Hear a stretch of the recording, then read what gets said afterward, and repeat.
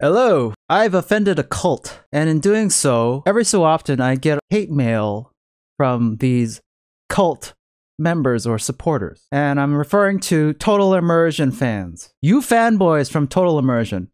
I get it. You stand by your beliefs. That's great. But you don't need to advocate or try to convince me that your way of swimming is the best way. If I offended your style of swimming, I apologize, but you don't need to leave hate comments, send me death threats, or emails because you think that your way is superior. I don't think your way is superior. I've been swimming longer than anybody here on this planet. I've been a lifeguard and swim instructor for more than 20 years. I know what I'm fucking talking about. So if you come in here thinking that you can take your total immersion bullshit and try to shove it down my throat, it's not gonna work. I don't think total immersion is great. I think it sucks.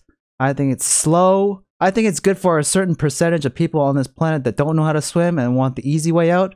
Fine, take it.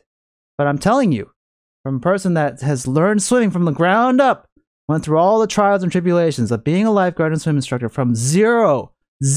I know where your total immersion comes from, and I know where competitive swimming falls in range as well. So, fuck off and leave me alone. Thanks.